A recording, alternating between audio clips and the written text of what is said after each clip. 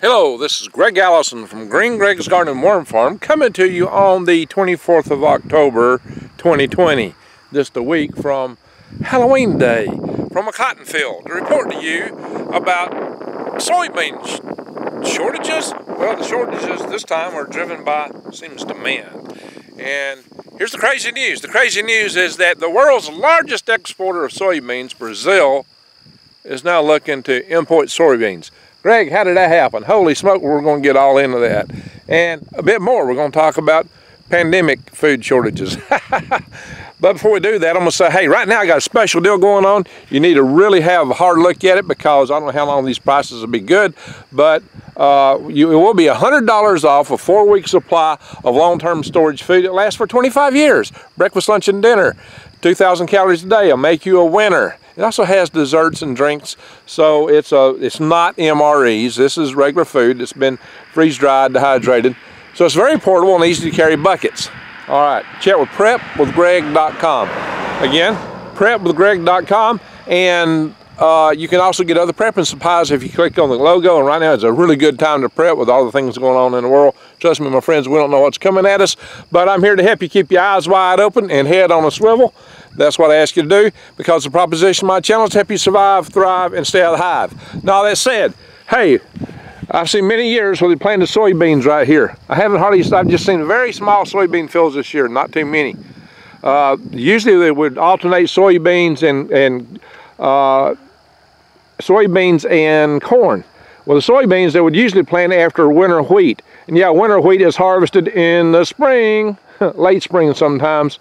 And soybeans has got a short growing season, and they wouldn't have to plow the ground, so they could get 2 crops in a year when they do wheat and beans. But guess what? I guess the beans wasn't that profitable because they're just not planted much around here this year, and cotton is taking king.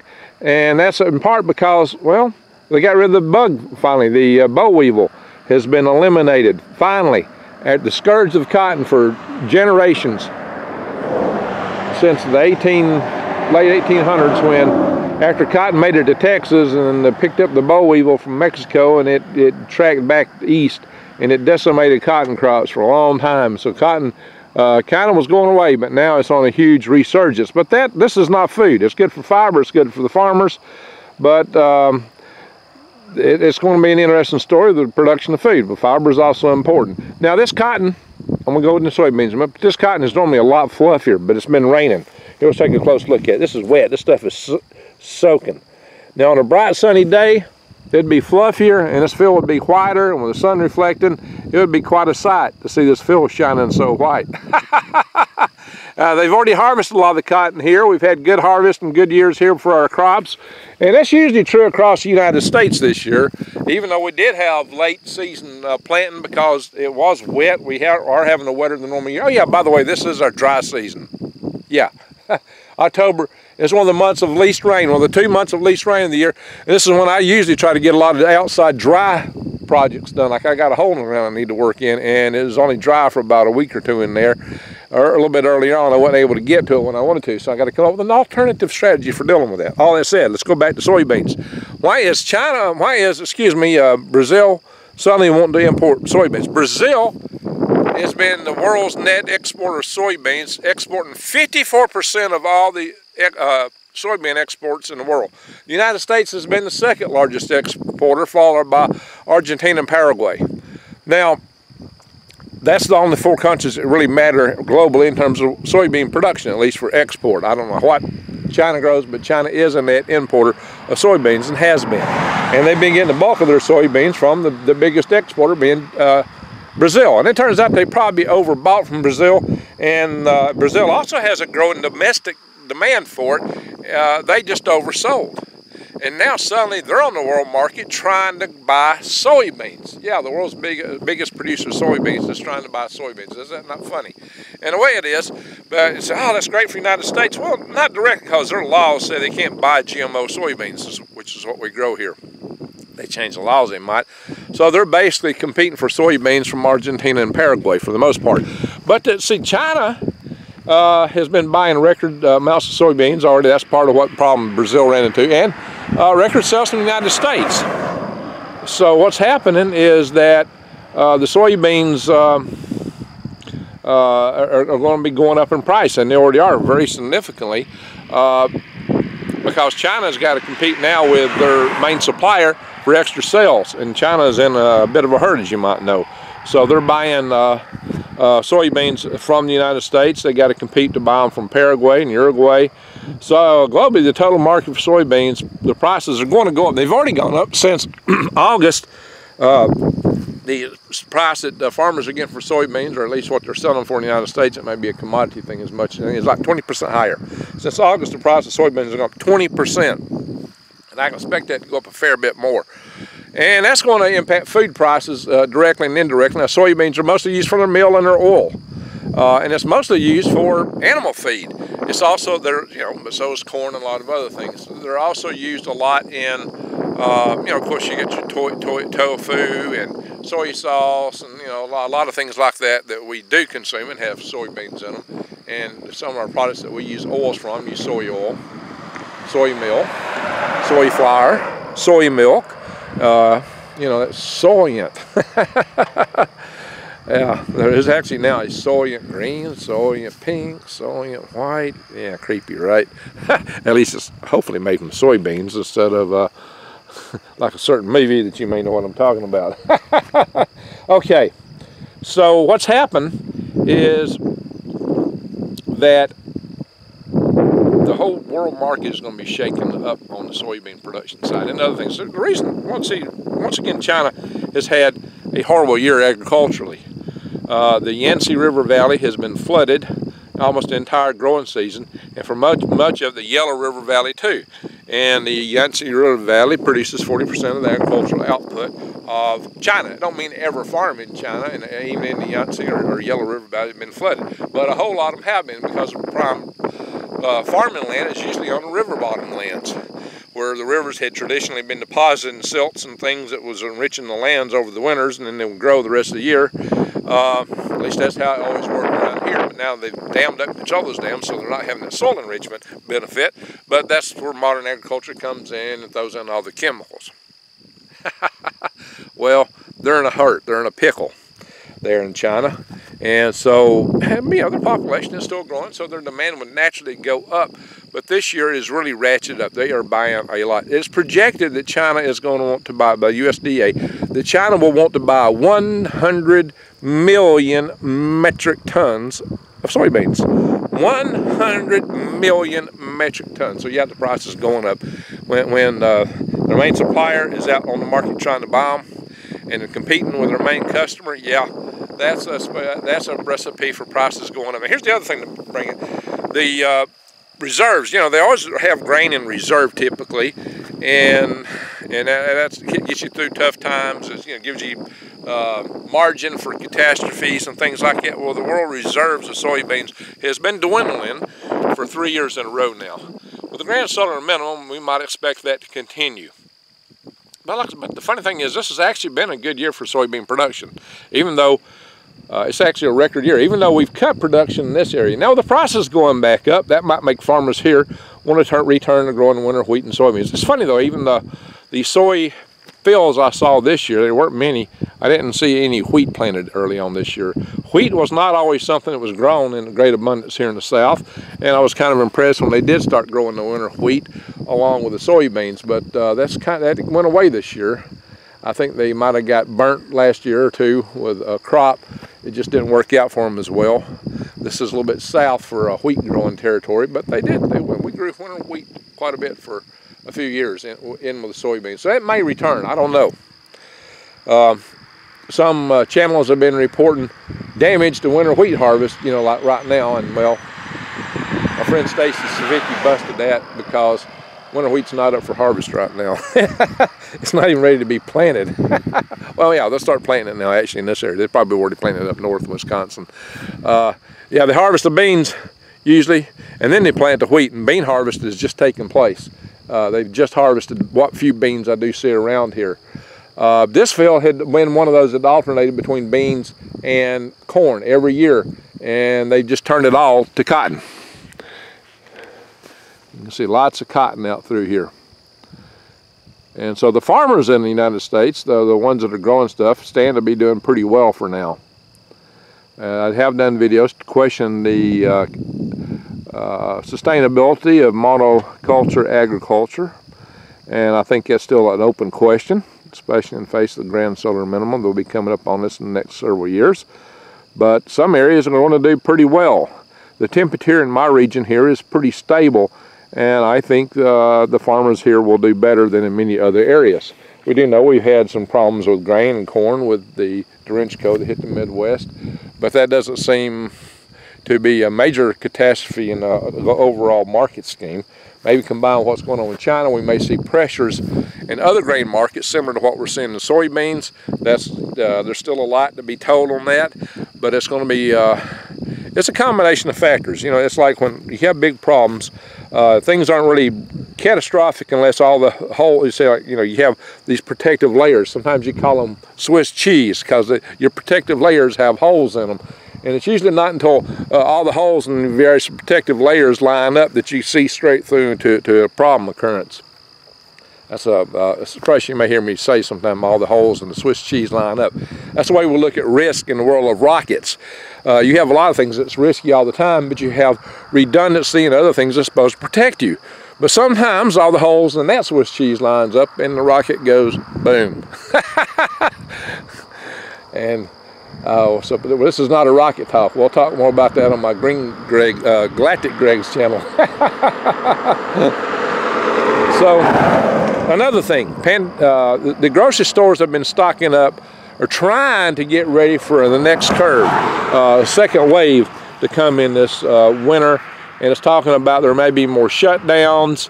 Look, I'm not the guy directing the policy for that or anything like that. All I'm reporting here may be the results of these kind of things, what may happen, runs on the grocery stores and things like that. Well, they've been trying to stock up on it, but some things they may be doing well in. The areas that they're hurting in is like soups. It turns out that Campbell Soups and General Mills are way behind in their soup preparations, having enough soup. It turns out, I guess, soup is highly in demand in times like this because it's something for all these people who've been eating out and can't go to restaurants and aren't appreciably good at cooking or just don't have time, have been buying in higher quantities. So soup sales have soared. Soup sales soar. There's a headline. Soup sales soar. A pocketbook sore. Eat a bowl, go to bed and snore. All right. So, yes, they're having troubles with that. They're having troubles with a lot of snack items have been completely discontinued. Well, and then you got the aluminum can shortage, which isn't entirely over. It hit some drinks and some canned goods. The biggest problem they're having in meat packing plants in these areas are when they get people working in close proximity and they have a sickness, they wind up shutting down production lines. It puts things behind. There's some stuff I still don't find on the grocery shelves yet. There's some things like, 90% rubbing alcohol. Find that on a grocery store shelf anymore. There's 70% starting to come back, but for how long? A good thing that I had bought and always did buy and have ample supplies around, just the way I operate, it's the way I roll. I've always prepped, and I had plenty because that's one of the things I always use in my farm operation and for other things, so I had plenty of it. But it was now getting mighty thin, but fortunately the 70% at least is coming back. So here's the word. You better get things while the getting's good. We may be in the eye of the storm here, but the next eye wall may be upon us. I'm hearing numbers of reported cases going up. Now, whether or not you want to buy off on any of that's immaterial to the point of this discussion. The point of this discussion is your preparations. And your preparation says, hey, things may come to pass where you aren't going to find stuff on the store shelves. No matter what you believe about a bug going around, pro, con, whatever. We saw it happen once, we may see it again. I don't think shutdowns will be quite like they were, but I do expect impacts. I do expect things are going to happen. So you got to be ready for it.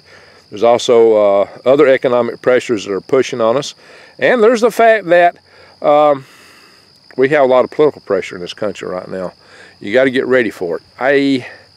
I'm not as skeptical about that as some people, because I think a lot of what happened in the last few months has backfired on some of the people that were pushing it. It didn't give them quite what they were looking for, and has cost them politically. You don't go around, the statistics have shown that protests are far more successful when they're peaceful. And I know the people have been involved in these protests. I've had people on my Facebook site basically yelling at me, telling me how peaceful they are. And how oh, Greg, I was at the event. It was totally peaceful. Nothing happened.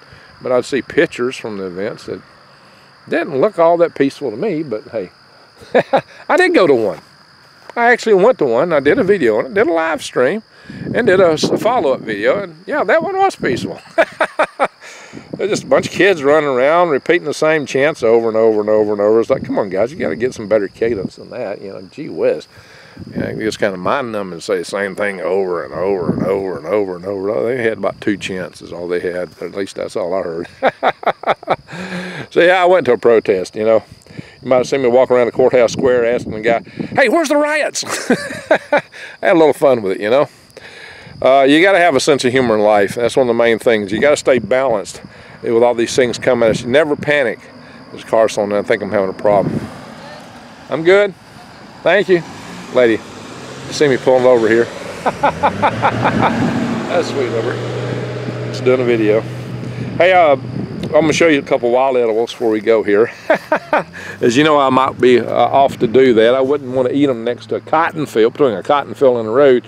Well, my friends, we find wild edibles wherever we're at. And I do a lot on that, and the reason is because when it gets really tough, you got to survive. And I've been trying to help you guys with that. All those videos are not the most popular ones I ever do. So let me show you. Well, she actually turned around and came down this way to talk to me. She was going the other direction. Ain't that great? How about that? See, there's a corner up here. And that lady came around. That lady down there, she came around. She was going to go that way, but she drove down here and turned around just because she saw my car here. She went out of the way. See, there's good-hearted people in this world. There are good-hearted people everywhere on the planet. I keep telling you guys that.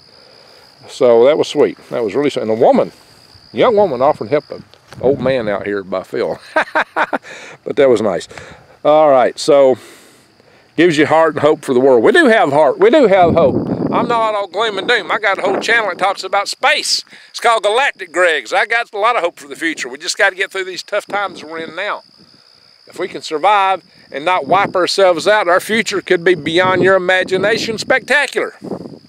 But we got to get through these crazy times, get the craziness out of our head, and figure out how to get along with each other. And I did a couple of videos talking about that topic specifically, where I talked about a nuke in every pot, and I talked about the proliferation of technology of mass destruction, and not talking just nukes. And I talked about I used the number 2 pencil. And you know, basically it's talking about the fragility of our civilization, just how fragile our civilization is mind-boggling. Anyway, let's look at this. 2 wild edibles right here at my feet, and a medicinal. That is narrow-leaf plantain, my friends, narrow-leaf plantain. And that is really good for bug bites, snake bites, spider bites. And is a wild edible. But hey, don't take my advice. I'm not a doctor. I'm just telling you what people use it for, okay? I'm not a doctor. I'm not a medical professional. I'm not even a master herbalist. So check with your local experts before you use any plant for anything. And of course, check with your doctor before you use it medicinally. Y'all have to go and tell you that's okay, right? Oh, here's the pills. Take the pills. But, you know, I have to tell you that because we have such a country that loves the freedom of speech so much that the AMA would chain me to a wall and have a diesel truck run through it probably, or something like that. That, my friends, is wood sorrel, which I always call belly goat grass. It too is edible.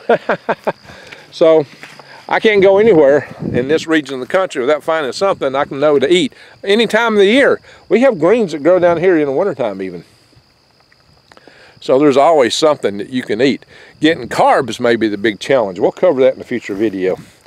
But it's amazing what you can find. This is the end of October. We're about to go into the season where I'm seeing it start to come up now. And I've just tore it out of my garden pretty good. But chickweed is a green that grows very abundantly here in the wintertime. And then you get purple dead nettle. I've done those in previous videos. Friends, if you don't see my videos, go to the top of the left corner of my screen and click videos and scroll down as far as YouTube will let you go. You used to view every video on the channel that way, but they seem to be limiting that now. So you can also go to my playlist and check that. Although I didn't enter all my videos in the playlist, but you'll see more of them that way. Or you can also go up there to the top left and click videos and sort from the oldest. At least you'll get the oldest and newest. You might miss a few in the middle. As you'll probably see about 150 either way. I got about 400 on the channel. So there's about a gap of 100 you won't see that way. But most of those will be in the playlist. My friends, if you're not subscribed to my channel, subscribe, bang the update notification bell. That way you can get the information you need to survive, thrive, and stay out of the hive. The things that I report will help you keep your eyes wide open and head on a swivel. So it's going to be an adventurous ride here in the next few years. I don't know what's going to happen with food supplies as we get through this grand solar minimum, but it historically has been a very, very rough time. Historically, it leads to lots of rain and flooding in some areas, like China. No dynasty in China has survived a grand solar minimum, but they got a lot of people there that are hungry. If they keep on a food shortage like they've had this year, how long will the world be able to keep up and feed them? How long will we all be able to produce too? See, these are good questions. I do expect food prices to go up and shortages to increase. Like I said, this year's actually been a pretty good year for farmers, all things considered. Better than I anticipated. And we are in the we have the 11-year cycle in a solar cycle, so we're coming back up out of the local minimum into a local maximum. These maxima are getting lower and lower. That's what happens on grand solar minimum, is you have several cycles that are just flattened out. So our maximum may be a lot lower this time, but at least it's not a minimum. What's going to happen on the next minimums? Well, we'll see. We may have a few good years here. But we got to keep ourselves vigilant, because we know they got certain agenda out there like 2-0, 3-0. So let's stay vigilant. Join the Freedom Restoration Foundation. We've got a page on Facebook. We're working on a few others. So, and email me at halfispace@aol.com. Thank you for watching.